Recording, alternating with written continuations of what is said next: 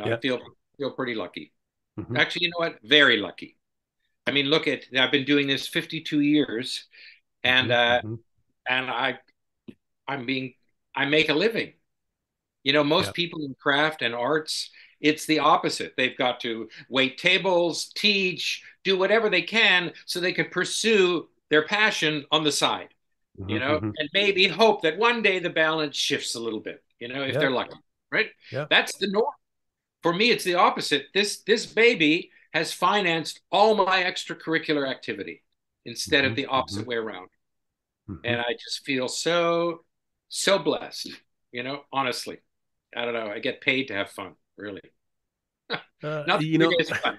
but obviously you've managed it though. And, I've had a number of conversations in the last couple of weeks with guitar makers, frankly, who are deeply, deeply conflicted with the elevating prices of their guitars and Mm, selling to the establishment, they would mm, say, and that's somehow for them soul crushing. And they, while at the same time, confessing that they don't really have the money they need to sustain the life in their family in the way that they would like to either. And so it's this really fascinating juxtaposition that they put themselves in with this conflict between their elevating prices and the success they have, yet uncomfortable with it, and somehow uncomfortable with those who are choosing to invest in their instruments because they feel like somehow the fact that it's a guitar is less than that it's a valuable commodity. I don't know whether it's true or not, but that's the impression. That's the narrative they're telling themselves and me. mm. And I could see where they're coming from. I don't feel that way.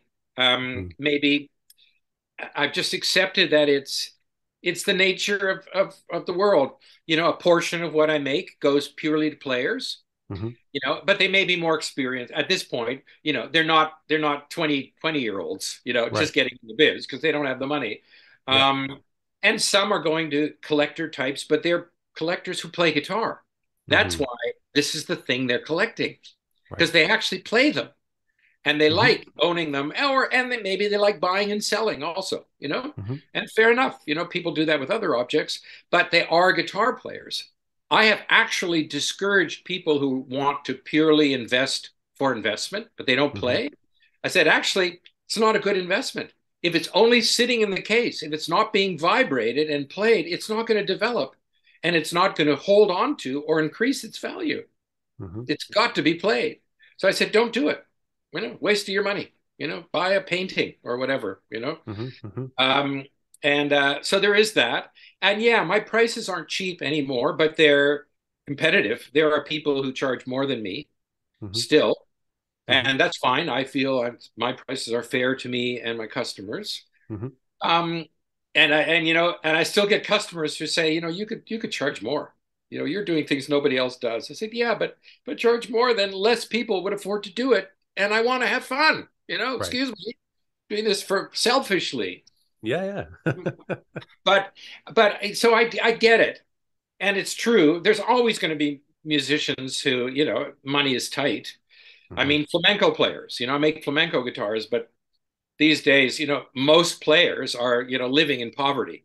mhm, So they're usually buying cheap classical guitars and dropping the action and trying to make do with that, mhm, mhm, because that's all they can afford. And I understand that. That's the mhm, nature of that genre in a way, except for a mhm, few big stars kind of thing. And thankfully, Jesse Cook has a couple of my guitars, and they were his mhm, main axes for about 15 or 16 years.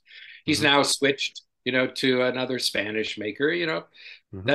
That's what happens in the music world. They're looking for new tones or different Sure, things, you know. yeah, But he was great for all those years, and he loved my guitar. He said it was his main touring axe because it stood up to the mhm, climate changes as he bopped around the planet on tour. mhm, You know, and whereas Spanish ones, the neck's swinging up and down, and it's cracking, and it's this, and you know, so I can't complain. And so yeah, I'm comfortable with the mix of mhm, players and collector players, and I don't have a problem. Also, I know that even so, my guitars are still only about the price of a starting violin, classical violin, like a new maker, not even these people who take out a mortgage and buy an old one, you know. Mm-hmm, mm-hmm, But most symphony and serious players do that. mm-hmm. That's the instrument they want. They accept this is the nature of the world they're in. Yep. What you do, it's the overhead of your business. You take a Yep. mortgage and you slowly pay it off, and you've got this incredible instrument. So they don't hesitate to spend 90, 150,000 on an old violin, Yeah. you know, or even 30 or 40,000 from a new builder. Mm-hmm, And they play it in at home for 3, 4 years before they mm-hmm. feel it's opened up enough to, you know, be in concert. Right. And they accept that. No Mm-hmm. problem. I Even think the if you, same thing will happen in the acoustic guitar. We yeah, just don't have 400 years of yeah, instruments you out there. know, there's this, and, and, you know, with pickups on guitars, Yeah. you can make a great guitar sound so-so. You can make a crappy guitar sound okay, Mm-hmm. you know, just by EQing, right? And so many people are playing through pickups. So to some respect, it almost doesn't matter. But Mm. don't let anybody know I said that, right? Well, I think that technology will develop as well. So Yeah. those are the limitations of that technology today, but we'll get there. Thank you for watching and listening. You can find more episodes wherever you listen to your podcasts. And a special thanks to those who support us on Patreon. It's your support that enables us to do this work.